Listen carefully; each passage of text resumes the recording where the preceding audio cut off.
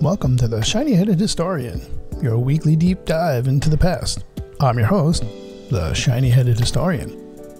And today we're going to be discussing one of the most significant events in world history, World War I. But first, before we dive in, let's first explore one of the major causes that led to the outbreak of World War I, which is nationalism.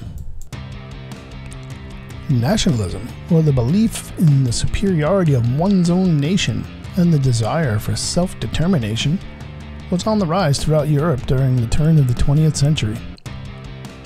This was due in part to the fact that many countries, such as Germany and Italy, had recently unified, creating a sense of pride and unity among their citizens. This led to the desire for these newly formed nations to assert themselves on the international stage and expand their territory and influence. In addition to the rise of nationalism sentiment in newly formed nations, nationalism movements were also causing tensions within the Austro-Hungarian Empire. This multi-ethnic empire was made up of various nationalities including Germans, Czechs, Poles, and Slovaks, each with their own distinct cultural and political identity. These nationalistic movements within the empire ultimately led to its breakup and the emergence of several new independent nations. The rise of nationalism sentiment also had a significant impact in the Balkan region of Europe.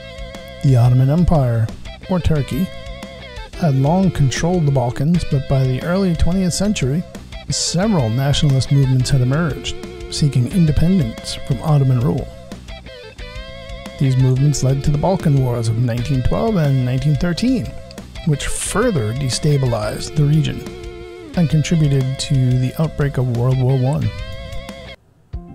All these nationalistic movements and tensions ultimately led to the outbreak of World War I.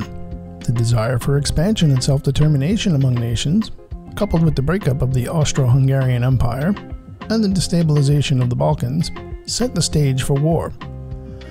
Nationalistic fervor also made it easier for countries to rally their citizens to support the war effort, which ultimately led to the mobilization of large armies and the outbreak of hostilities.